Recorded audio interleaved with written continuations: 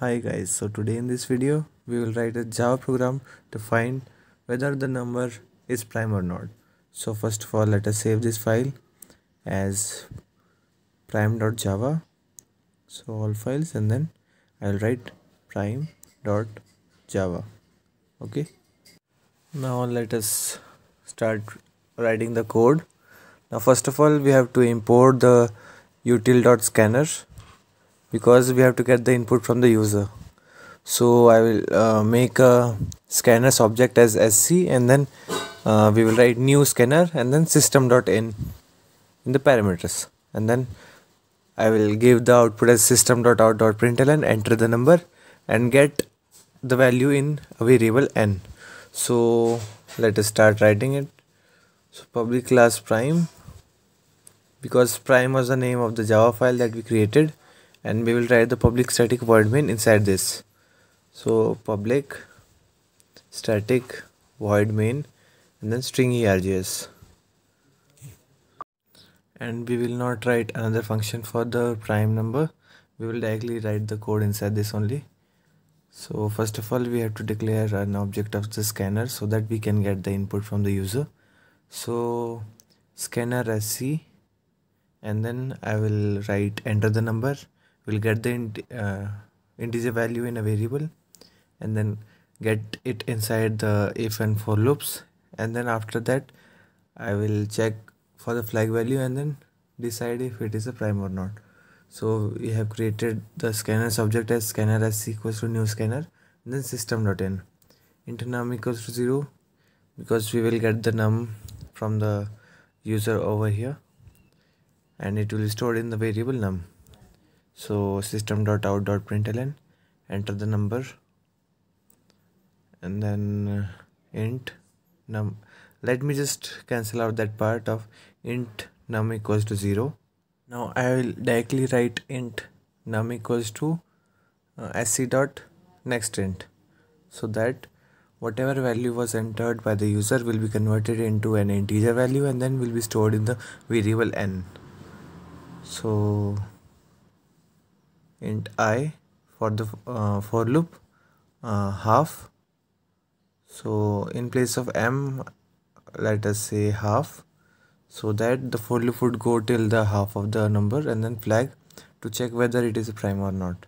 So first of all, let us declare half equals to n by 2, and we have to check if number is 0 or 1, then it is already not a prime number. So if n double equals to 0 or n double equals to 1, then I will directly write it as system.out.println and n plus, so that the integers value will be printed, and then is not a prime number. So let me just copy paste that part. Now I have to get the integers value, so n plus is not a prime number, and then double quotes complete, bracket complete, and then semicolon. Let me just take it, give it a good indentation so that it would look good. Now in the else part, I will go ahead and initialize the for loops conditions, that if the remainder is 0, then we have to change the flag and it is not a prime number. So I has to start with 2, because it would be a prime number would be divisible by itself and 1 only. So till the half of it, and then I plus plus. So till half it will be iterated. Now if this number is divisible by I, properly divided by, means it won't give me an remainder.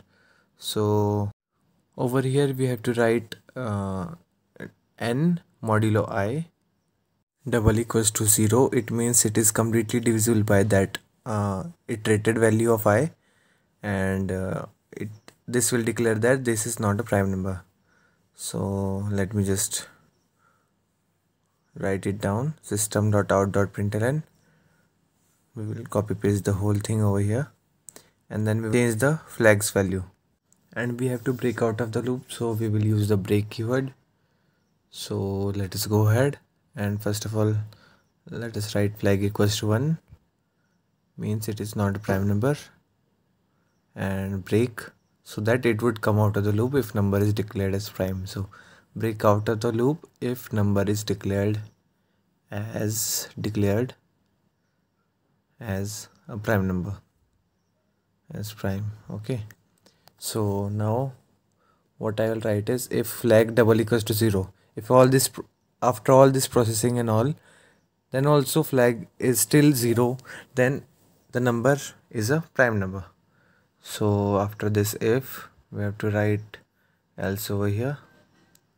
So after completion of the for bracket, we have to write if flag double equals to 0. If after the completion the value is still 0, then we will just copy paste the line system.out.println and n is a prime number. So I will just remove the not from here, and that's it. We have completely written the Java program for checking if number is prime or not. Let us check if the brackets are closed or not. So over here else, and then this is the else part. This one is of the if from here to there. Let me just move it forward. Okay, now let me just write over here that this is the end of the else part. So I think this looks good. Let me just make it small so that you can see the whole program.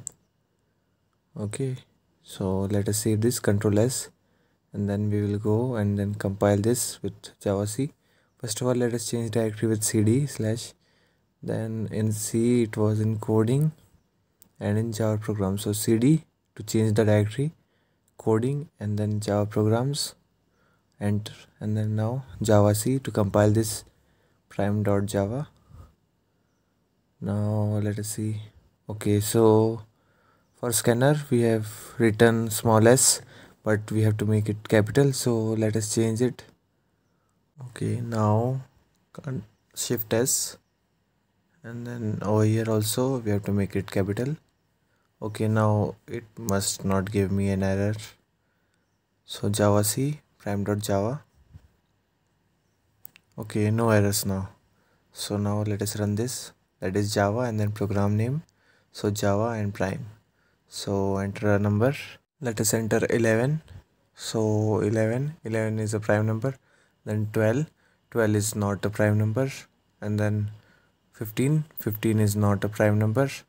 Now 13 is a prime number. And then let us write 83 is a prime number.